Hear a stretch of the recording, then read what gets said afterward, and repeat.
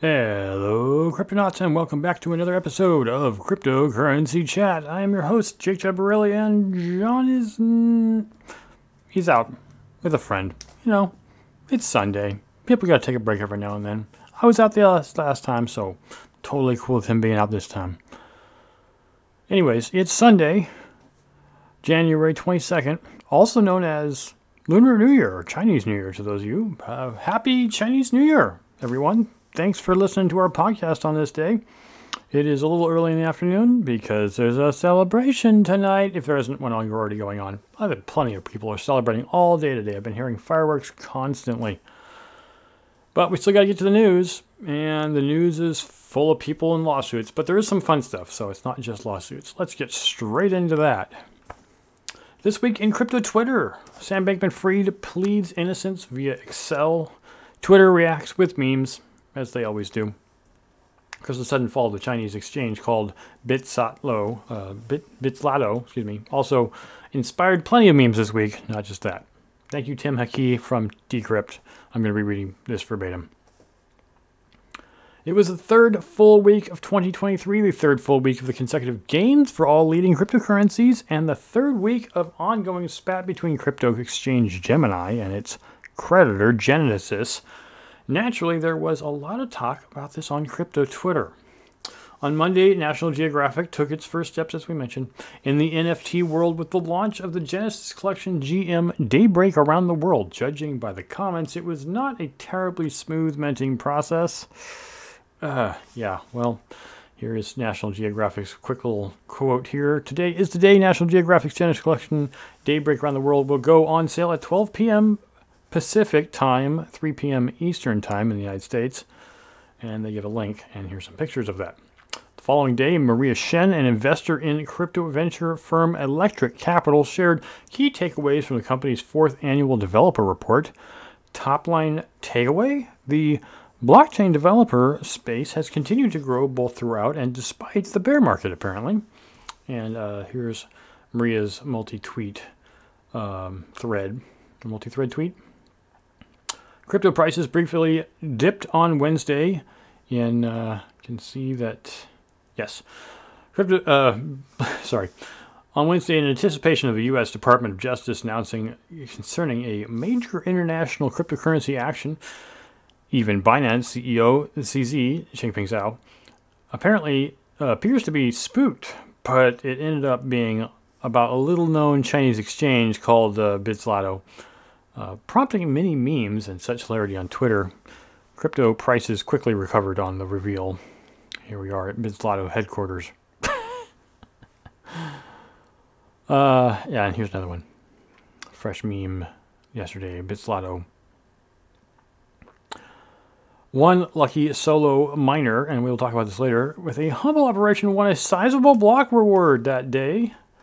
$130,000 roughly in fiat, 6.25 Bitcoin, all by himself with only 10 terahash. We'll talk about this later. German automobile titan Porsche, announced the mint price of its 7,500-piece NFT collection, celebrating its iconic flagship sports car, the 911, or the 911. No, it's the 911. The iconic 911, not only a number, a legacy, unveiling our mint price of 0.911 ETH. Haha. Continuing on with the saga of FTX. On Wednesday, Sam Bankman-Fried, the disgraced former CEO, if you didn't already know, of FTX, who is currently under house arrest, charged with 8 financial crimes in the connection with the exchange's collapse, insisted that FTX bankruptcy team is wrong about the insolvency of FTX US. Bankman-Fried tweeted on his latest Substack post where he says FTX US was and is solvent, likely with hundreds of millions of dollars in excess of customer balances. Although replies were turned off, many quoted SBF's tweet in to his meme spreadsheet, or to remind them that he really shouldn't be tweeting anymore. SBF when he makes a spreadsheet. Yes, this is from Office Space. And here is some of his content. And here we go. These funds, are they in the room with us now? And Bloomberg crypto journalist Muyao Shen that day tweeted a handy flowchart connecting the key players at the top of FTX's former empire. And here is a tweet with all that information. Click on the link and you can probably see it for yourself. The following day, all the links to the articles that we use are going to be in the description. You guys can check it all out that way. The following day, SBF reacted to a bit of news from his successor, the bankruptcy lawyer John J. Ray III. Ray most notably chaired Enron Creditors Recovery Corp., a company that returned nearly $1 billion, or $828.9 million, to Enron's creditors after the energy company in 2001 filed for what was back then the largest Chapter 11 bankruptcy in history. Yeah, I remember it was huge. 20 years ago now. And SBF tweets. I'm not going to read it. FTX collapsed native token FTT also jumped at the news of the possible FTX reboot. Sure, guys, it's not going to happen. On Thursday, a crypto-loving lawyer who tweets at MetaLawMan shared a 10-tweet threaded highlighting stark differences in John J. Ray III's handling of the FTX and Enron bankruptcies. Distinctions. I guess this guy's really into this. Thank you, Mr. MetaLawMan. Gemini versus Genesis Week 3. It's now the third week of a feud that began at the beginning of the year with news surface. Crypto lender Genesis allegedly owes users of Gemini's Earn product about $1 billion.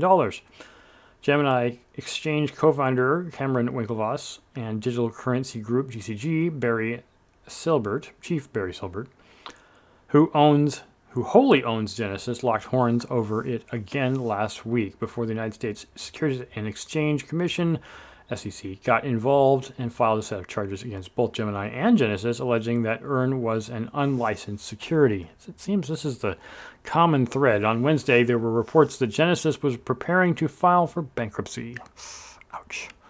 Crypto trading company Cumberland, which also operates under the TradeFi trading firm DRW, on Friday announced it had no exposure to Genesis. That's a very good thing, and here's their tweet.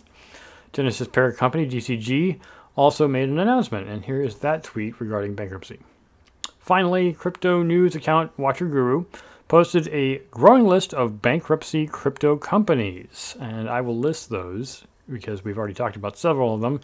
Watcher Guru says, bankrupt crypto companies in 22 and 23, Three Arrows Capital, Celsius Network, Terraform Labs, Voyager Digital, Core Scientific, Babel Finance, HODLNOT, Genesis, BlockFi, ZipMax, and FTX.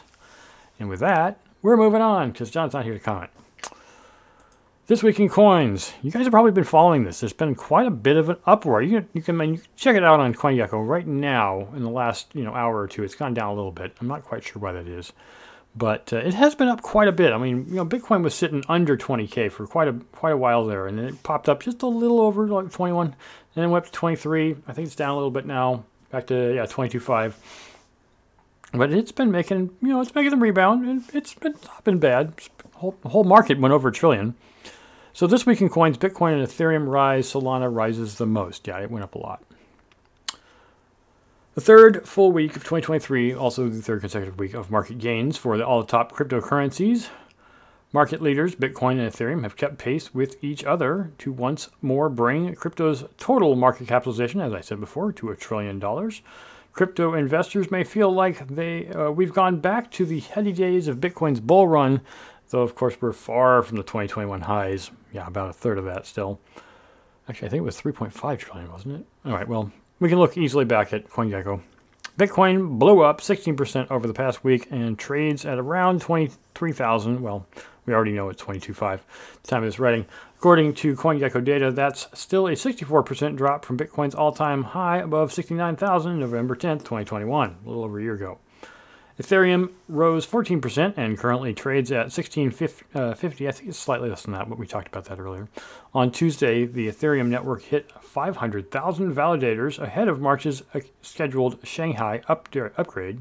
Shanghai will allow validators who each must stake 32 ETH, around $50,000, to begin mining Ethereum using the network's proof-of-stake consensus mechanism to withdraw their staked ETH and any rewards that have accrued thus far. The Two market leaders have briefly dipped on Wednesday in anticipation of a U.S. Department of Justice announcement concerning a major international cryptocurrency action. Even Binance CEO, as we mentioned in the previous article, appeared to be a little bit bothered by this, prompting many memes with hilarity on Twitter. For the third straight week, Solana led the market rebound, rising more than any other of the top 20. Sol's up 40% over the last 7 days to reclaim a value of $25. Of all the leading cryptocurrencies, Solana was worst affected by the FTX meltdown in November last year due to the fact that FTX was one of the earliest and largest financial backers and endorsers of the cryptocurrency. Solana was trading at nearly 36 when the crisis began, ultimately bottoming out around $10. So the recovery comes as a massive relief for those who have bought in at 36. Popular meme coin Shiba Inu, or SHIB, also had an explosive week, blew up nearly 28%, far outpacing the meme coin, its parodies Dogecoin, and added 7.5% to its total price. Metaverse coins were another big small cap investment this week. It's always weird to say that way. Big small? No, big small. Decentraland's Mana led the charge at about 79% to rally to $0.75. The Metaverse token rallies generally large this week. The notable rallies include XRP, which blew up 9% to 41 cents. Polygon's Matic rose 11% to a little over $1. Tron surged about 10% to just above 6 cents. And Avalanche climbed a max of 12.8 to 1739. Discussing the digital euro. Finally, in the political world, there weren't many further steps to be taken towards regulating crypto anywhere else in the world this week, but some interesting news came out of Brussels. Yes, Brussels, not the Brussels sprout. Bad pun. The European Central Bank is currently investigating a feasibility of releasing a cryptocurrency of its own, a digital euro. The Euro Group, which comprises finance ministers of EU member states employing the euro, regularly meet to discuss this topic. In the latest exchange, they concluded that any currency created by the digital euro project must offer EU citizens privacy and fall in line with other policy objectives such as preventing money laundering, illicit financing, tax evasion, and ensuring sanctions compliance, which means you can't sell it to Russia. I'm guessing other places too, but Russia is the big one right now. On Tuesday, the European Parliament once delayed voting on the bloc's Landmark Markets in Crypto Assets, or MICA bill. An unified regulatory framework, if passed, will be applied to crypto across the Union. Voting will happen in April of this year. So, some interesting funny news I kind of want to talk about here was with this, this is an author here, I guess, Ben Munster, somebody they brought on, is kind of a comedian.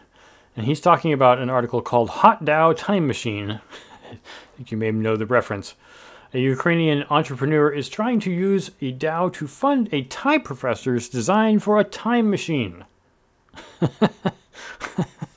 Quite recently, in 2022, a team of scientists from Southeast Asia invented a time machine whose work is based on relativistic electrodynamics and quantum effects. Now, to be clear, there is some time travel factor in quantum effects.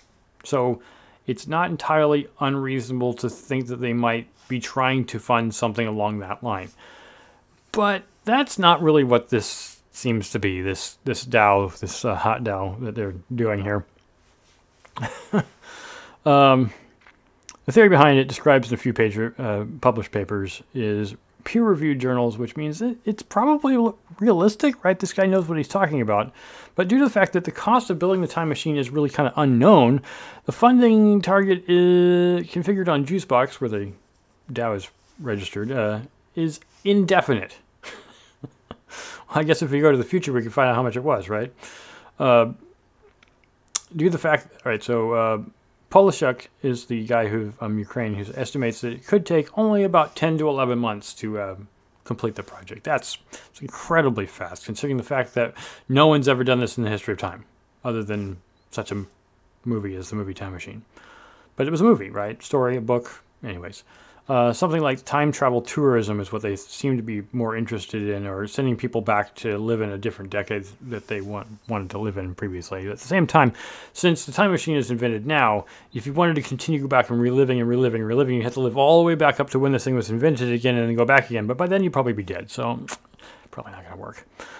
Yeah, it's an interesting concept, but although, like I said, time travel is effectively possible within quantum effects, probably not for people. Anyways, moving on. So, trouble in Ethereum. Devs divided over staking withdrawals and the Shanghai upgrade. This is a little troubling to me, but I can kind of see what they're getting at. Like, there's some people who are saying they don't want to... Well, let me just read the subtitle here. Some of the network architects have expressed concern that the upgrade is launching too quickly for fear of public pressure over staking withdrawals. So they're talking primarily about the concept of, well, if we let people pull all the money out, then will the project collapse? And that is a literal concern that some of the devs are having. But at the same time, they're also saying, well, we don't... It's not so much that we want people to be able to not take their money out. It's just that we don't want it to all go out immediately. So some of it was in the Shanghai upgrade was saying that there was going to be a limit as to how much could be taken out per week. So there's that factor. But then there is, by all accounts, this should be launching in March, right? A large contingent of the Ethereum core developers have signaled their willingness to switch ETH withdrawals over to the new encoding method of the upgrade following Shanghai, which has been calling Cancun. So I think they're just worried about this. It's kind of unfair that they, said, hey, we'll allow you to do staking, but the time when you get to remove all your coin is unknown. Oh, yeah, it'll be in the future, right? But when in the future? The same problem we had with when was it going to be shifted over to proof of stake, and it took them like almost a year and a half longer than it should have. So it's kind of, stake at your own risk, but I think that's always been true. So Ethereum may be one of the largest projects, if not the largest project that is currently capable of doing staking, but in fact, it is definitely the largest, most expensive, most valuable, not expensive. It's just, I don't know, to me it just seems somewhat unfair to continually hold back and not really say, oh, no, we don't want it to go until after March. Come on, guys. I guess putting your value in internet magic money, right? Moving on. Nexo, here Nexo settles with the SEC and will pay $45 million and will kill the crypto lending product. Now, we all know what happened to Celsius. Celsius was doing pretty much the same thing Nexo was. No, Nexo wasn't offering quite as much interest, although depending upon the coin in the United States, you get as much, I think, as 8% or 12% if you were accredited. I will admit to having used Nexo, but because their offerings were always kind of suspect to me, I didn't leave my money in there. I took it all out. And I'm glad I did. I'm not saying that Nexo was bad, but the way that they're putting it, so let me just say this, extending a rough start 2023, crypto lender is settling with regulators over its interest products. So they're going to cease the offering with the interest program and pay $22.5 million penalty plus an additional $22.5 million to settle with state regulators. So that's where the $45 million comes from. But I don't know if it's not so much a... This feels like the thing that Gary Gensler has been saying all along, that he's been trying to get people doing this sort of thing to stop doing. So say if you're offering or selling products that constitute securities under a well-established laws and legal precedent, then no matter what you call the product, those are subject to the laws and are expected to comply with, right? But, and this is the thing that I keep saying, is like, well, is it a security? Are these things actually securities? Do people put money into these things with the expectation of them going up in value? Yeah, they do. So I guess that does technically qualify as a security. Now, does mining? I think that remains to be seen. I don't think it ever will be officially counted as a security, because I say personally with my own experience, the number of times that I've lost money putting money into mining is a lot. I'm not saying every single time. I've definitely made money, or else I wouldn't keep doing it. But this is kind of like, the same way a security is treated. And Nexo did not register and did not follow the rules, and this is the penalty they pay. So no more earned products like Genesis or Gemini's Genesis project. I think it was the one that we talked about. The Winklevoss twins were associated with Barry Silbert, and the same thing with Celsius. If you basically have a system where you can put money in expecting a return, an increase in return, then it's a security. And that's been pretty well cleared up with pretty much every single example of this so far.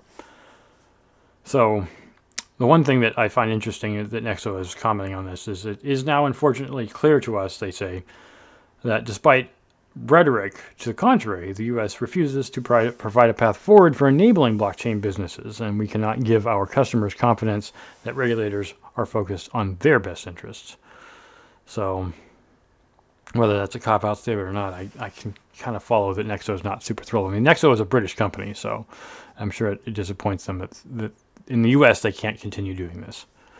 Finally, as was mentioned earlier in This Week in Crypto Twitter, solo Bitcoin miner solves block with a measly rate of a mere 10 terahash. I mean, maybe that sounds like a tera is a lot, right? But really, honestly, I think that's the most powerful Bitcoin Antminer is like 140 terahash. So this guy was doing a 10 terahash. You probably spent maybe a couple $1,000s on his entire setup. Well, beating this extremely unlikely odds, and I believe the odds are actually 1 in 27 million. So this guy basically won the lottery, and we've been mining probably with USB miners for a number of years. Well, since Bitcoin came out, is whenever this person started. But yeah, 10 terahash is nothing. It's incredibly unlikely. I mean, one thing I would comment at the very end here of the article was that mining pool Bitcoin.com is the largest mining pool currently in the Foundry USA. Because collective 90 exahash computing power basically makes up roughly 30% of the entire network total hash rate, which means that they earn a share of the block rewards and fees for 1 in every 3 blocks on average. And this guy managed to pull it out of his butt at this 1 to 26 million chance. I'm sure other people have done this, so it's incredibly rare, like I said.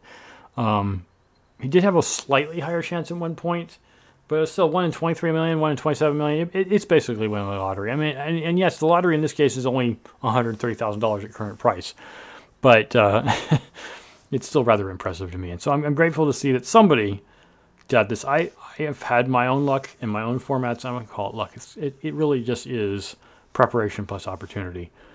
I was fortunate when it came to the Gala coin in the early days. So everyone has their own story. Hopefully everyone has their own story. I guess if you're in it long enough, eventually you strike gold somewhere. Or maybe it's some other kind of gem. So anyways, thanks all for listening to this relatively short episode here on Sunday, Lunar New Year. The Year of the Rabbit, I believe. If you guys would like to check out any of our links here for donations, we also accept things in Raven and Evermore asset-aware wallets. If you want to send us assets, we will not turn that down because we can't. But thanks all for watching. You can check out our website and our Discord, YouTube, Twitter, Twitch, etc., etc. As we say at the end of every single show, stack sats and hodl. Adios.